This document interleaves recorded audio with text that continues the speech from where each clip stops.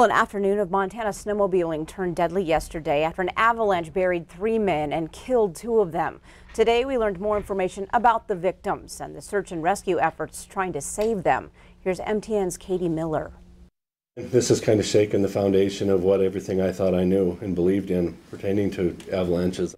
Missoula Sheriff's Office Captain Bill Burt says the 3 snowmobilers that needed rescuing near Sealy Lake on Wednesday were all expert riders. It's an area that slid that I wouldn't have expected to slide. I've been in there dozens of times over the past years.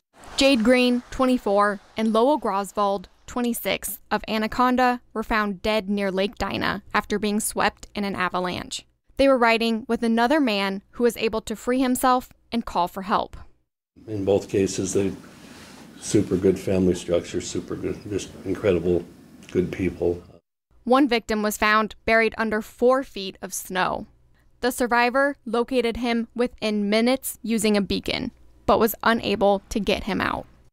He's looking for 2 of his friends, and he only has an idea of the location of one of them, so he's working pretty frantically through very difficult conditions, and even though it's only at 4 feet, that's an awful lot of snow to move, and it's heavy snow, and it's going to take a long time for just one person to do that.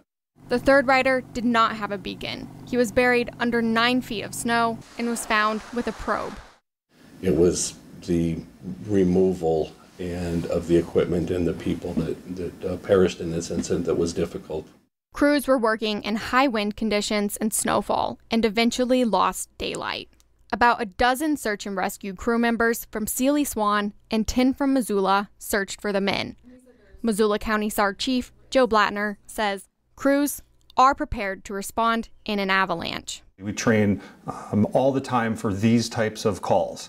We're always on snowmobiles and skis in the wintertime, and we're taking avalanche awareness and avalanche safety type courses, and it's something that we keep up on because these types of calls do happen in our area.